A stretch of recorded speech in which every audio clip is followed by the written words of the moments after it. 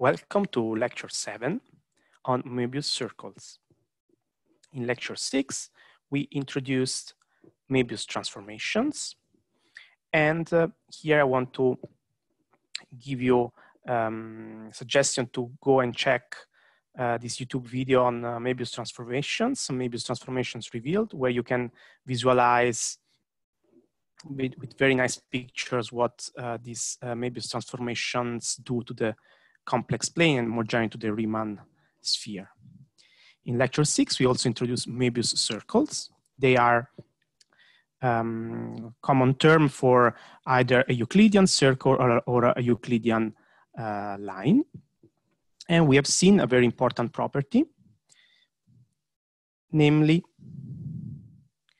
that if T is a Möbius transformation,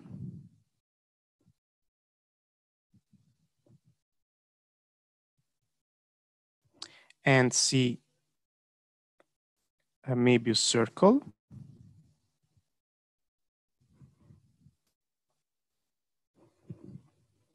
then T of C, the image of C under T, is also a Möbius circle.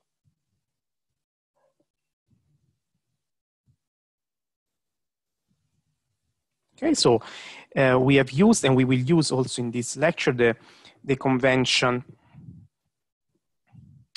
that we take the point at infinity on C if C is a Euclidean line. Euclidean line.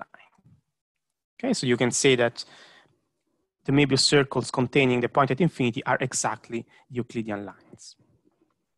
Now, today we want to address the following problem, which is a natural problem once we know that Möbius transformation sends Möbius circles to Möbius circles.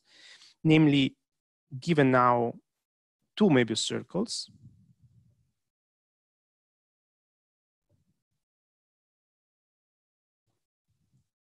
what we want to do is to ask, is there a Möbius transformation sending C1 to C2?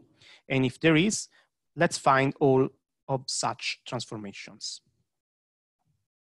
So we want to describe all Möbius transformations, so Ct in M, such that T of C1 is equal to C2. Okay, so this is the problem we want to solve today. And to solve this problem, the following remark will be very useful. And this is a remark from Euclidean geometry. And namely, if you have three distinct points, Z1, Z2, Z3 on the Riemann sphere,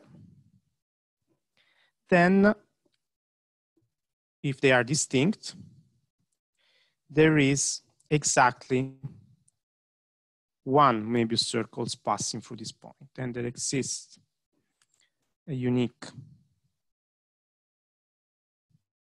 C such that these 3 points, Z1, Z2, Z3, lie on this circle.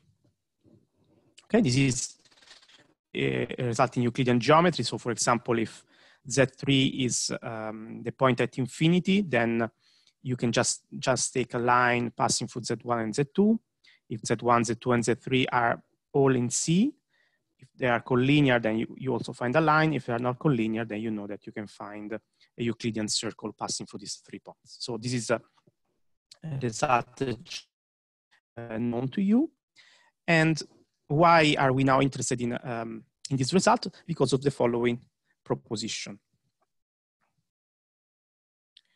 This proposition tells us that if we take two pairs of, two tripoles of points. So if now we have one tripole Z1, Z2, Z3,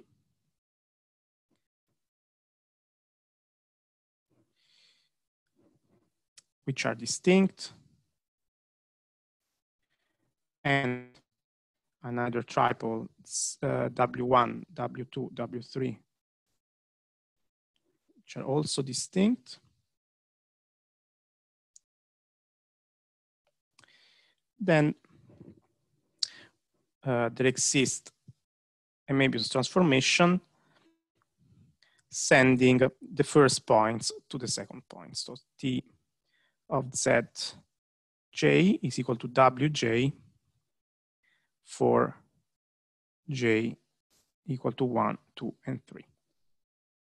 Okay, so this means if we have these 3 points here, Z1, Z2, and Z3, and we have the other points W1, W2, and W3, then we will find some T sending the first point to the first point, second point to the second point, system of T, and the third point to the third point. Okay, so this is what we are claiming here. So let's give the proof of this result. So we do first a special case. So assume first that the points W1, W2, and W3 are special. And namely, let's take W1 equal to 0, W2 equal to 1, and W3 equal to the point at infinity. Now, if Z1, Z2, and Z3 are different from the point at infinity, so if they lie in C, then it's easy to find the required transformation, because what I want is that the first point Z1 goes to 0. So then I can take simply Z minus Z1 in the numerator of my Möbius transformation. On the other hand, I want the third point, Z3, to go to infinity. So I can divide by Z minus Z3. Now the last point missing is the point Z2. And you see, if I take this definition, the point Z2 goes to Z2 minus Z1 over Z2 minus Z3. So what I want to do now is to normalize by multiplying by the inverse of this number. So Z2 minus Z3 over Z2 minus Z1. So this is the required map.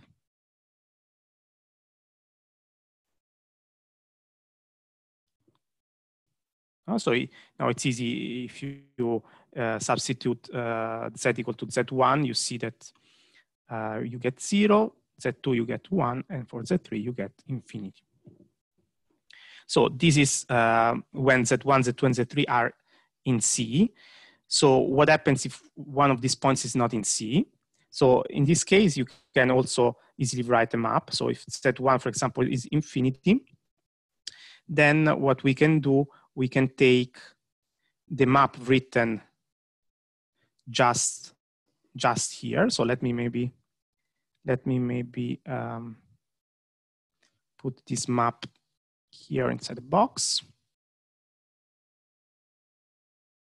So this is a very important definition. So if Z1 now is infinity, what I want to do is I want to take the formula in the box, and I want to get rid of the two terms. So this term here and this term here, where there is Z1. And what's left is exactly what I want. So TZ, now I can take it to be Z2 minus Z3 over Z minus Z3. Also, you see, in this case, the map T has exactly the required properties. So if instead Z2 is equal to infinity, I just do the same trick as before. I take the formula in the box, and I get rid of the two terms here on the right where there is Z2. So this gives me z minus z1 over z minus z3. And last case, if z3 is infinity, take t of z equal to z minus z1 over z2 minus z1. Okay, so and you see in by direct inspection that these maps have the property that send z2, z2, z1, z2, and z3 to 0, 1, infinity. So this solves the case where we have this choice of w's. In the general case, is also follows by what we just showed. So if now w1, w2, and w3 are arbitrary,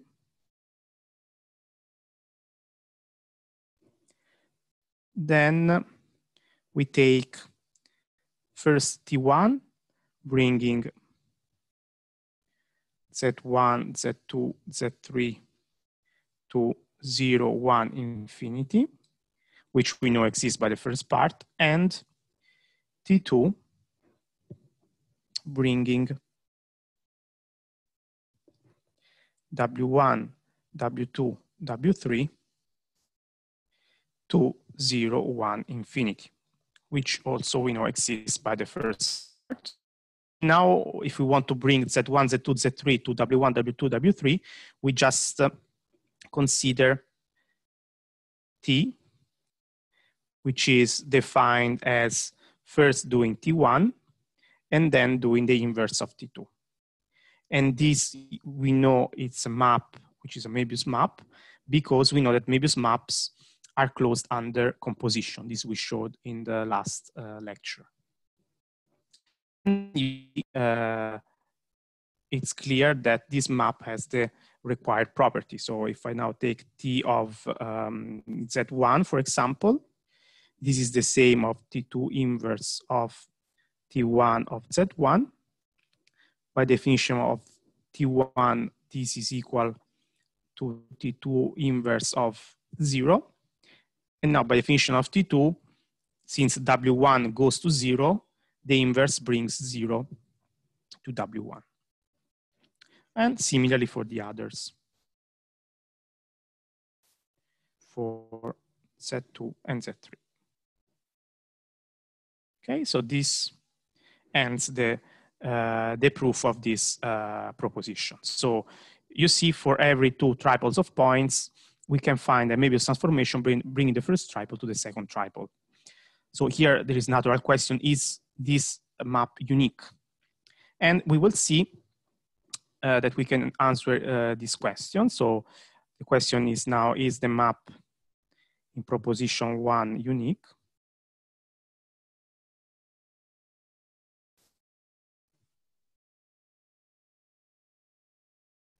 So to answer this question, we need a lemma and a definition. So we need a definition and a lemma. So a definition is the definition of a fixed point. So we say that Z, an element in the Riemann sphere, is a fixed point for T if, when I apply T to Z, I get back Z. So this point is fixed by the map. So when I apply T to it, I get back the same point. So now let's see how many fixed points can we have for a Möbius transformation. So this is the crucial observation. So this we show in this lemma. This identity map, every point is fixed. So in some sense, we want to avoid this case. So let's take the Möbius transformation, and T is different from the identity map.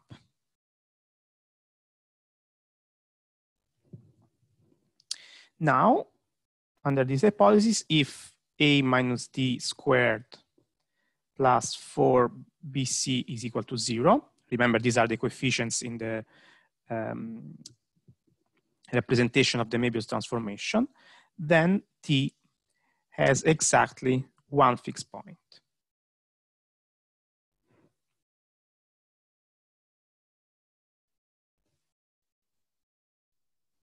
If we are not in this case, so if a minus d squared plus 4bc is different from 0, then t has exactly 2 fixed points.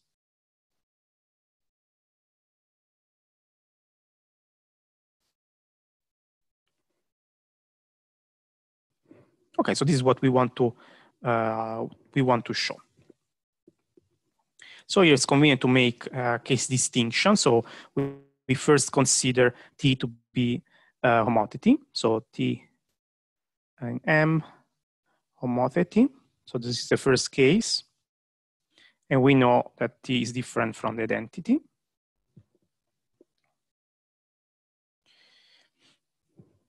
So in this case, we know that T of infinity is equal to infinity. This is how we defined the value of T at infinity. So infinity is a fixed point.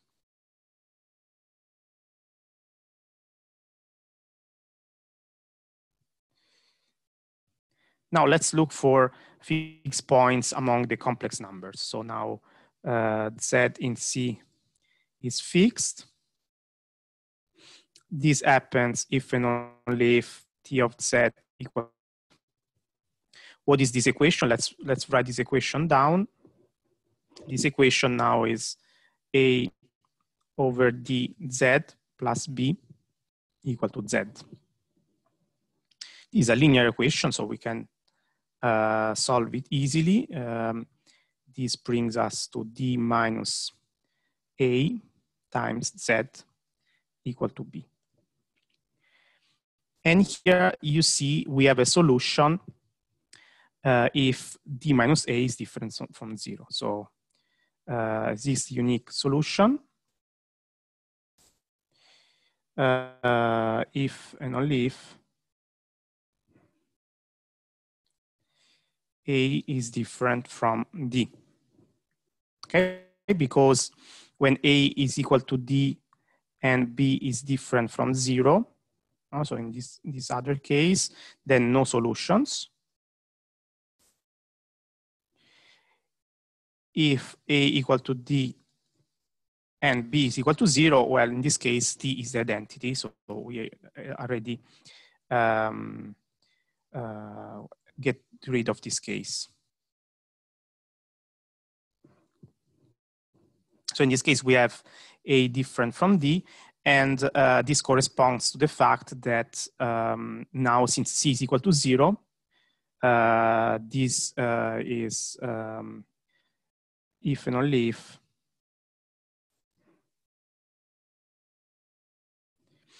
A minus D squared, this is different from 0, so if we add BC, this also must be different from 0, not because C is equal to 0, so recall C equal to 0 in this case. So if A is equal to D, we just get one solution. This is the one fixed point is infinity.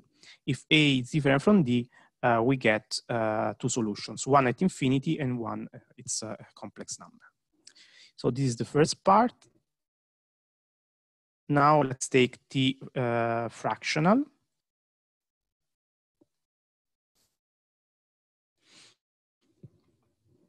So in this case, infinity is never a fixed point because T of infinity is A over C. This is a complex number, so not fixed. And Z now in C is fixed if and only if T of Z equal to Z. Well, in this case, we get a different equation. So in this case, AZ plus B over CZ plus D must be equal to Z. And if we get rid of denominators, we get here the condition CZ squared plus D minus A Z minus B equal to 0. So you see now this is a quadratic equation, and we know that quadratic equations have either one or two solutions, depending on the discriminant of this equation. So we have the discriminant criterion.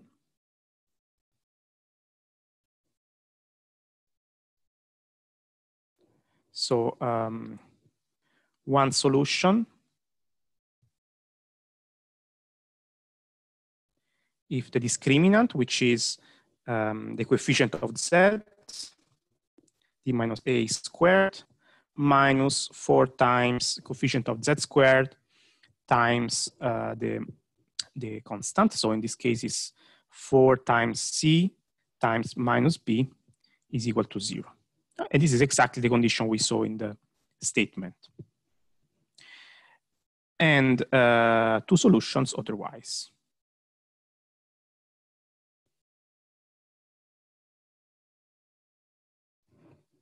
Okay, so the same conclusion. So this number, d minus I squared, d minus a squared plus 4bc gives us a criterion to say if we have one or two fixed points. Anyway, what we see is that the number of fixed points, if we are not the identity, is at most 2, either 1 or 2. Very good. So this is then finishes the proof of this small lemma. And now we can use this lemma to show that the map in proposition 1 is unique. This is proposition 2. So the map in proposition 1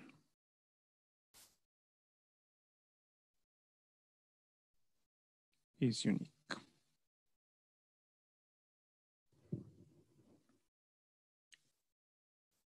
So if we now take two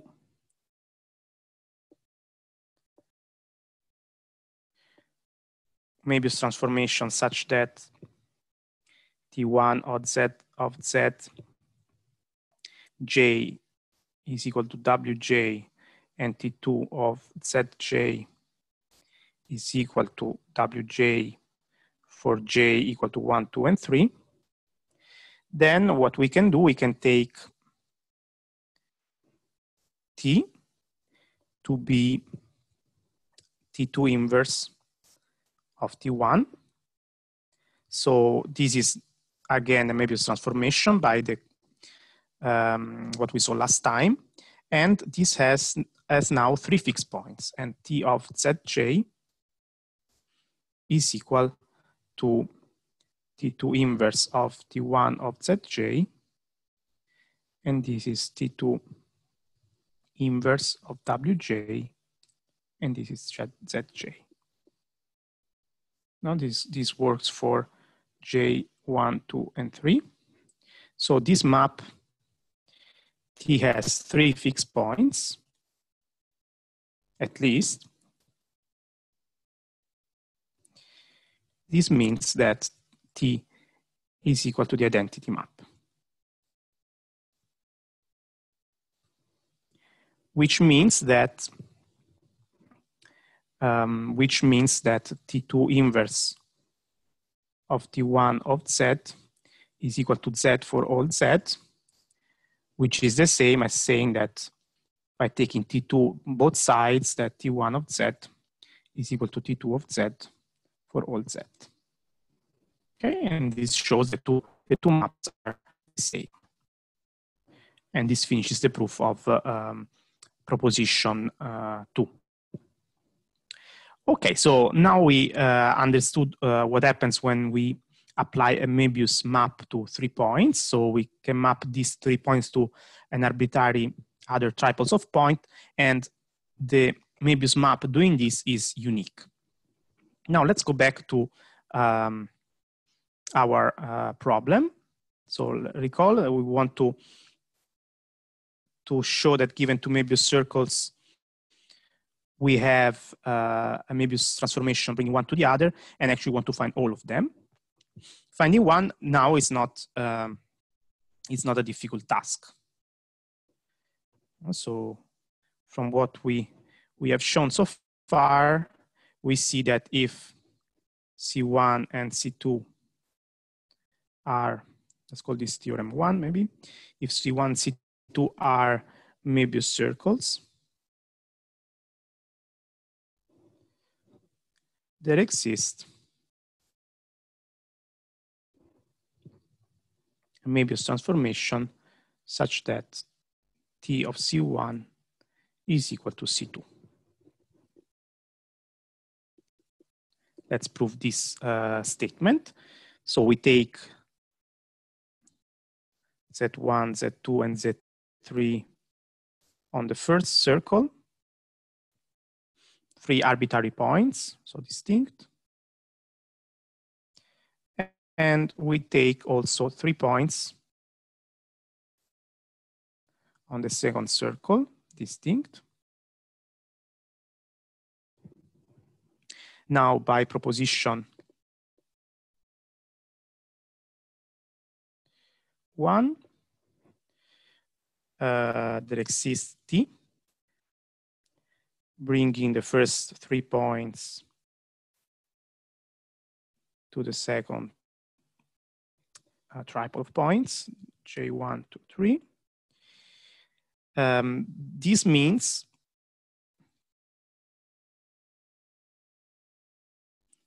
that T of C1 is a Möbius circle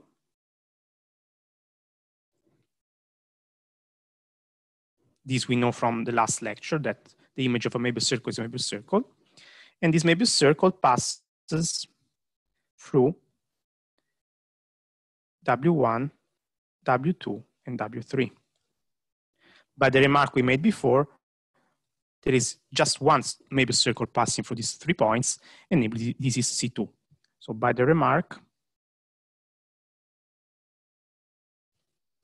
TC1 is equal to C2, because both these Möbius circles passes through the same tripole of points.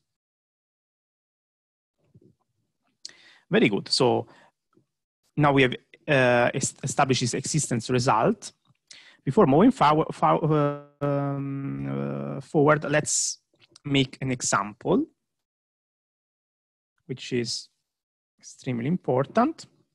Let's take 2 Möbius circles, so particular ones. So consider the first one is the unit circle. So these are, this is K01. So these are the points with distance 1 from the origin. This is the first Möbius circle. The second Möbius circles, we take a line, the real line. So this is R union with a point at infinity. Okay, so maybe let's draw them. Okay, so this is the circle, and then here we have the line, something like this. So this first one here is K01, and here we get R. And now we have the point at infinity here somewhere. Now what we want to do, we want to find a Möbius transformation, bring the first circle to the second one. According to what we have just seen, it's enough to take 3 points on the first circles, 3 points on the second circle, and then bringing one to the other.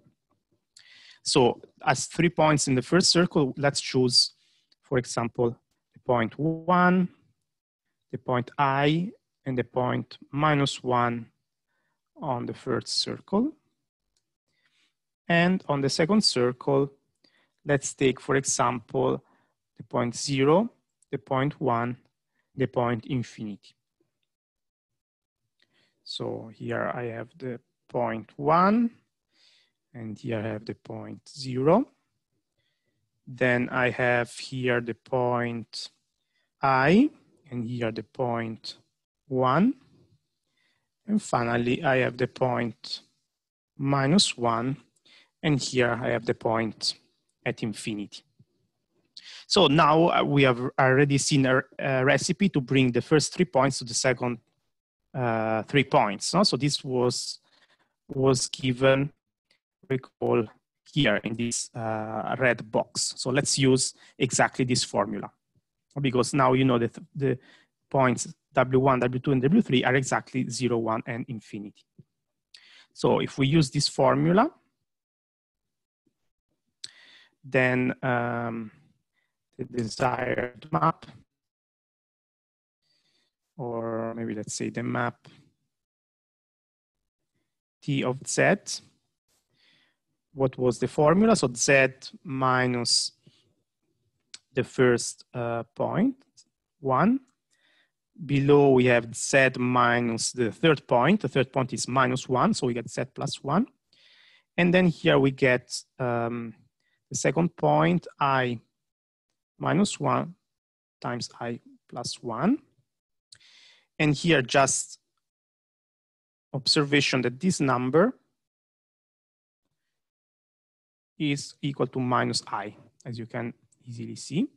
So basically we found the Möbius transformation minus I Z plus I divided by Z plus 1.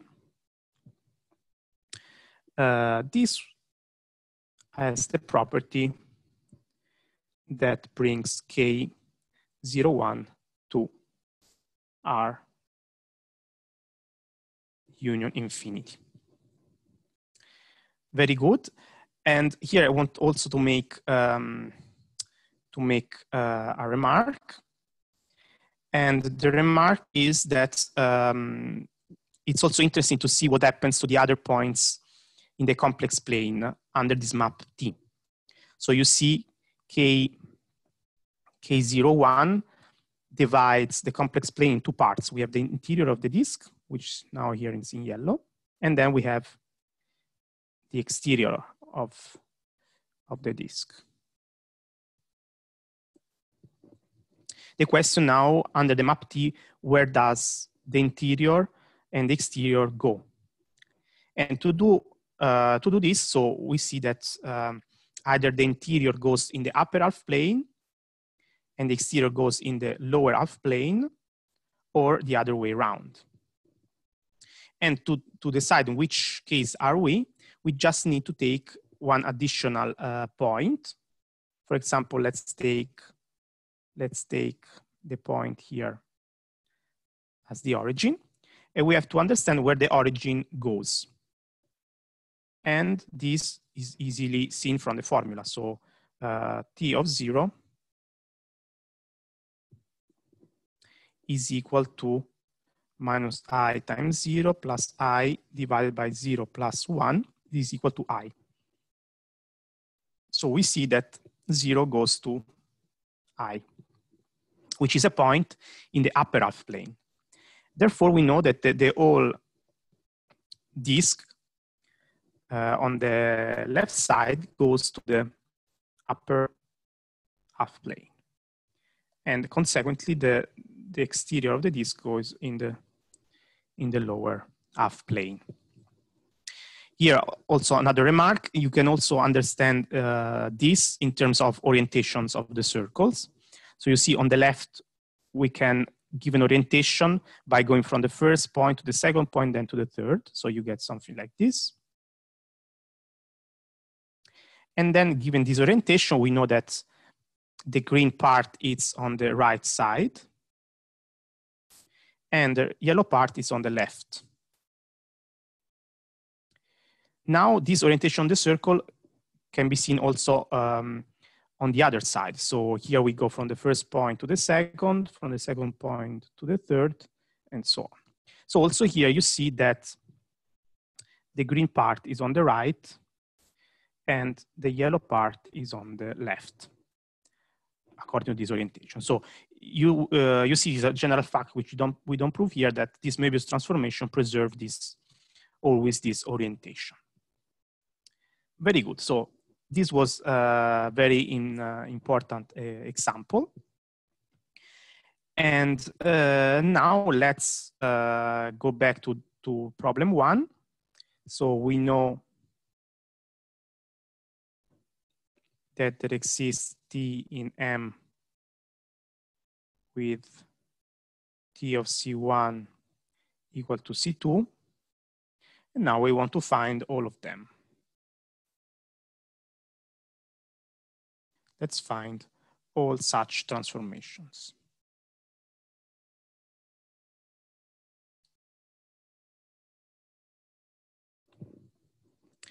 Also here, it's enough to solve a particular case. So enough to solve a particular case. The particular case in which we take, let's call this problem 2. In the particular case, we take C1 and C2 equal to the unit circle. So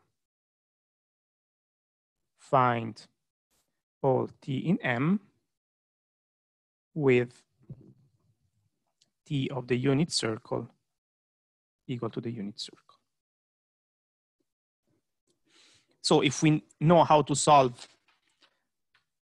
this problem, then we know how to solve also problem 1. So let's observe this first. So if we can solve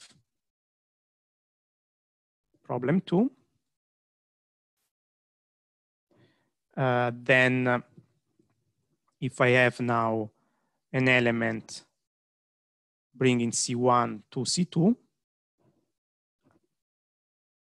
which is arbitrary, any such element is of the form T3 composed with T2 composed with T1, where T1 brings, it's a particular one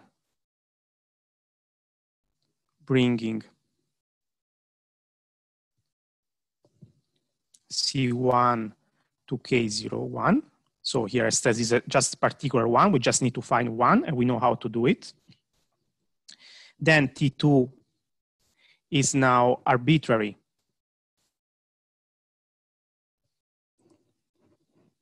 Bringing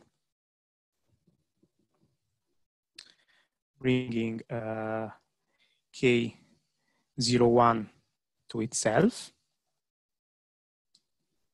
And here this, we know how to do it provided we can solve problem 2. And now we'll see how we can solve problem 2.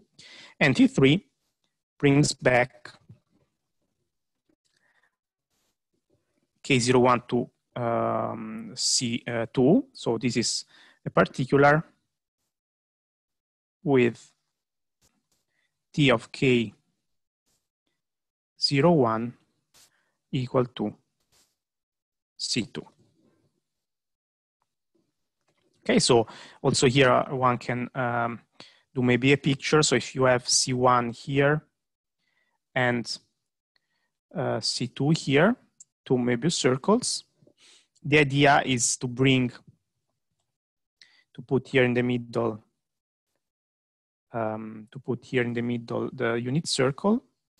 This is K01. And then every Möbius transformation between these two can be written as the composition of a particular one going from C1 to K01. So this is T1. Then one Möbius transformation bringing this to itself. This is T2. And a particular T3 bringing K01 to C2. This, you will see more in detail this in the exercise, but it should be also clear already from here that it's enough to treat the case described in problem 2 where C1 and C2 are equal to K01.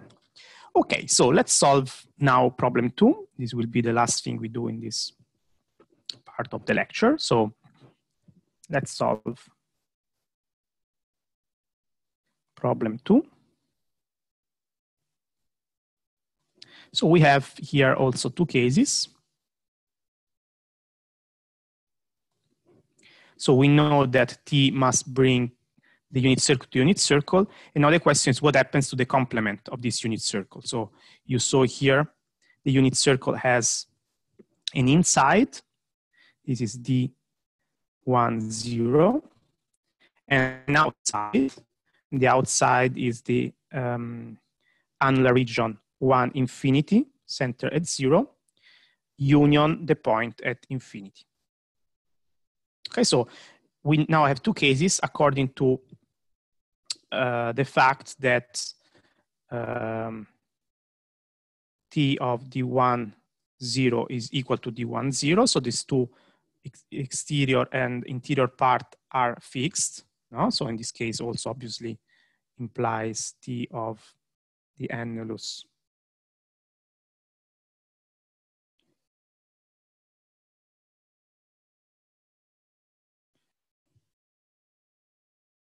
is sent to the annulus. And the second case instead is where the two regions are interchanged.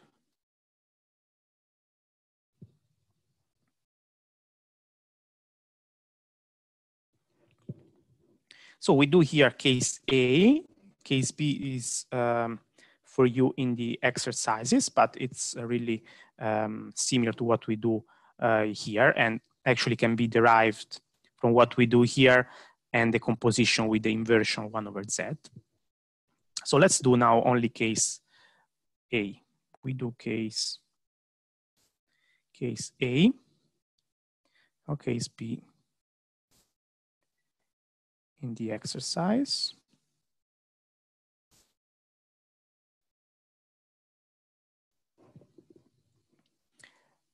So let's see what we want to do. So the first thing is that we want to ask that T of the disk is sent to the disk. So T of the disk is the disk. So this condition is equivalent to the condition that the center of the disk is sent to the disk. What does it mean? This means that T of 0 must have norm less than 1.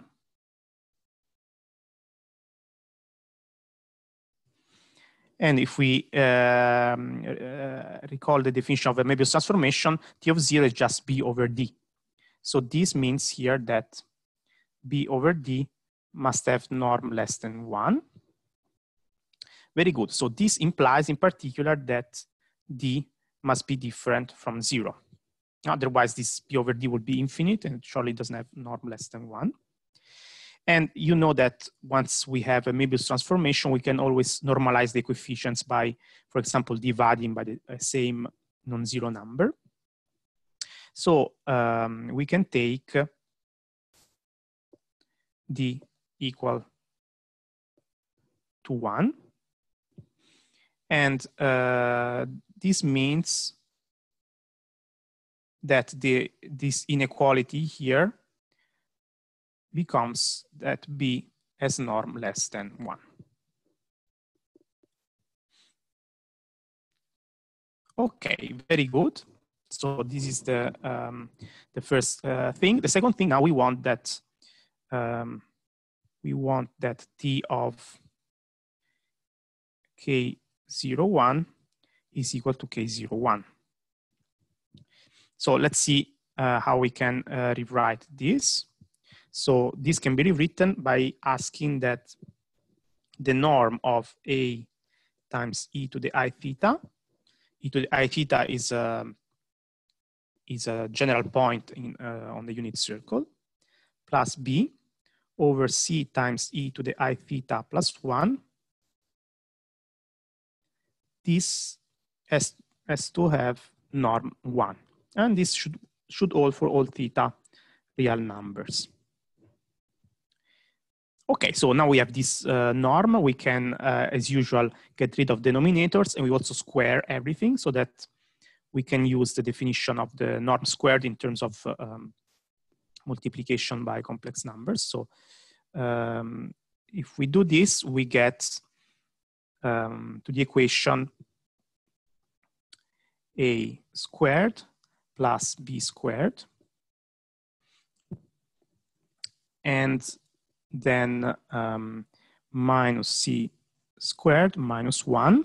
So we already brought the relevant part on the left side. And then on the right side, we have 2 times the real part of c minus minus a b conjugate e to the I theta. And this must hold for all theta in R. Okay, just here, just by squaring both sides.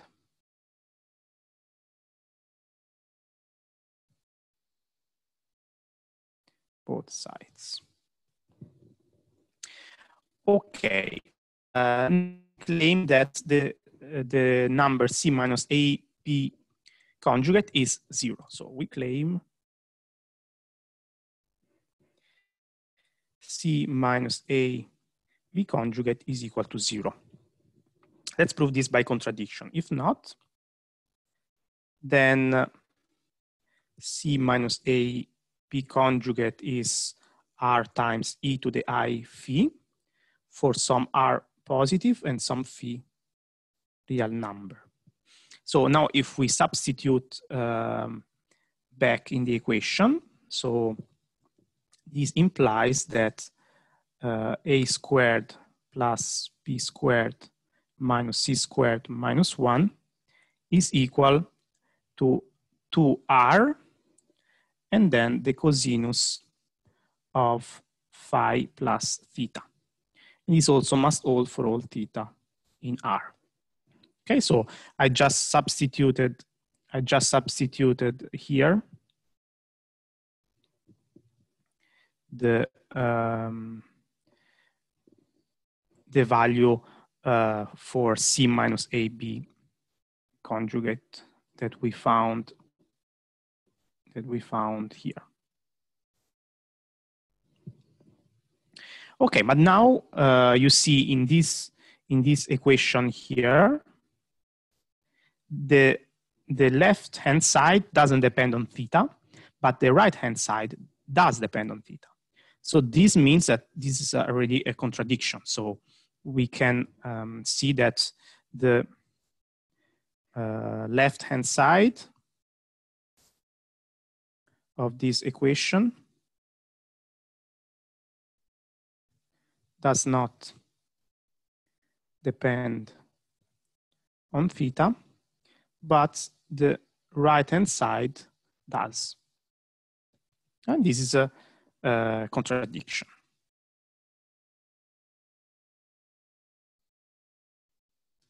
So we find that c minus ab conjugate is equal to 0.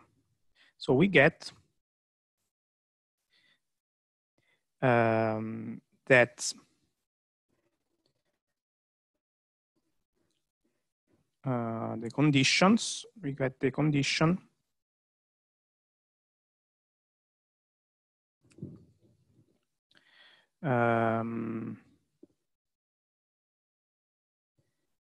the conditions, what was it? D 1 0 equal to D 1 0.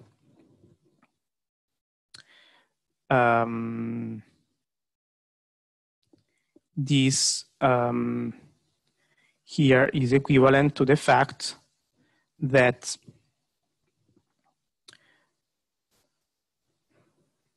B had norm less than 1, C is equal to A, B conjugate. And then we have in this equation here, therefore the right-hand side is equal to 0. So now also the right-hand side must be equal to 0. So A squared plus B squared minus C squared minus 1 equal to 0.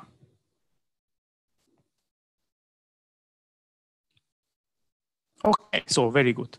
So here maybe I make a small correction. So T D1 0 equal to D1 0 implies only T0 is in D1 0. Okay, so it's not is not equivalent thing. Okay, very good. So now we have these three conditions. And you see now C can be substituted in the last one.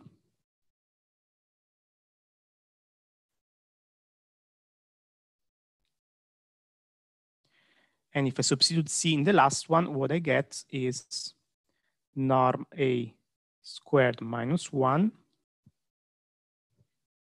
times norm of B squared minus 1.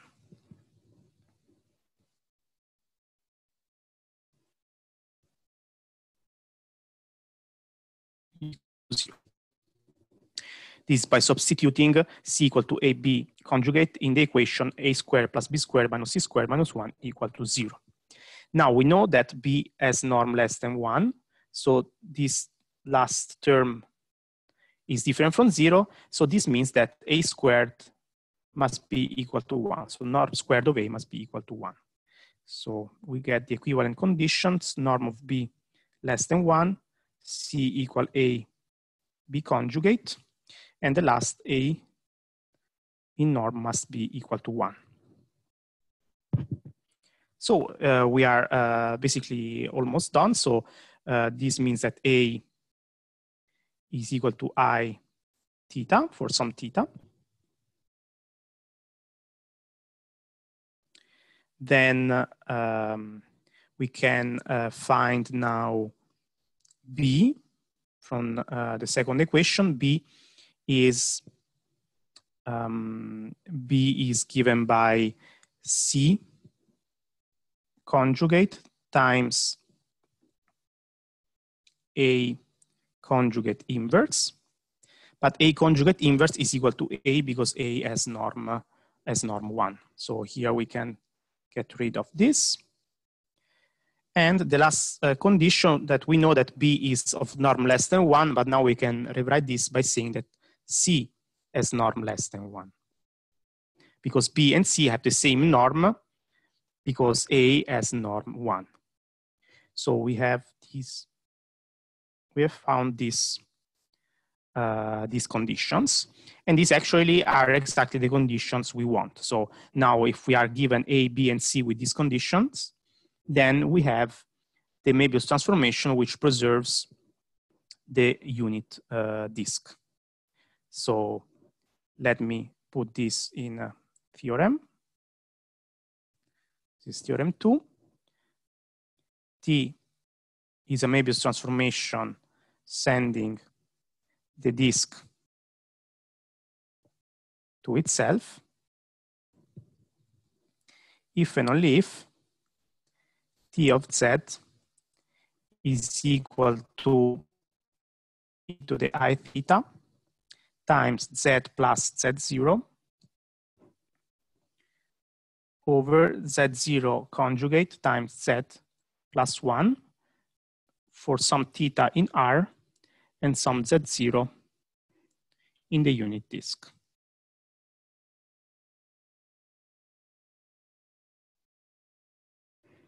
Why is that so? So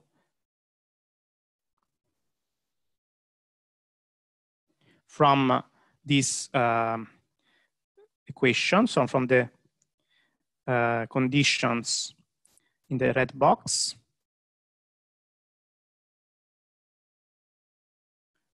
we know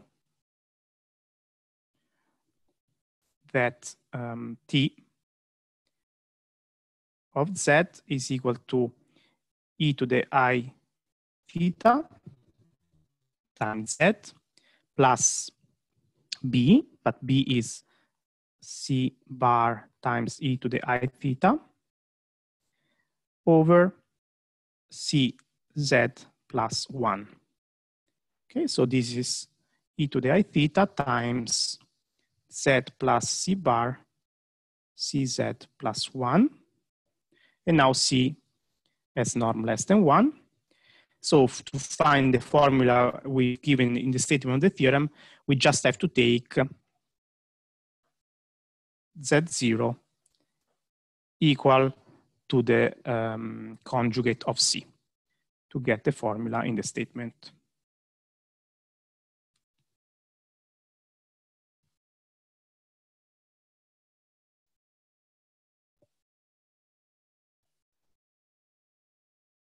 Okay, so this finishes the proof of theorem 2. So what we have done is theorem 2. We have found all the Möbius transformations preserving the unit disk. And these are of this type, e to the I theta times z plus z0 over z0 conjugate times z plus 1. So you see these are, you can see also as a composition of two maps, this Möbius transformation and the Möbius transformation given by a rotation angle theta. We will see in the next part of the lecture how important are these type of transformations. Okay, thank you for the attention.